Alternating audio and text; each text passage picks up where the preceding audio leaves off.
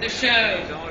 We got the timing a little wrong, but in the end, I don't know how many of you noticed, but we were actually, it brought a lump to my throat to be playing Land of Hope and Glory as we went through the Thames barrier.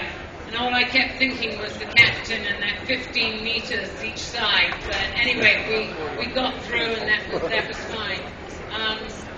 Again, I just want to say how glad Ray and I are to be on this cruise and to cruise with you.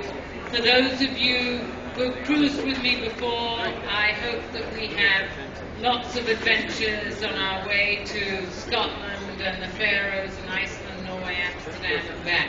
For those who haven't cruised with me before, I hope I have the chance to get to know you, because we are all part of the Seabourn family. And as you know, those of you who have sailed with us, the most important part of the Seabourn family are the staff on board. And we have a wonderful, wonderful hey!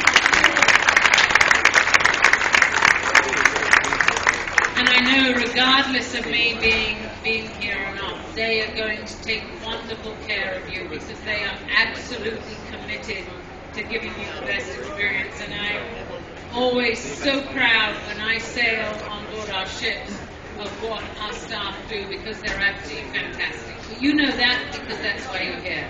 So I'm really going to enjoy spending the time with you. I think it may be a little chilly where we're going, but that's all right. We will warm it up with the joy of each other's company.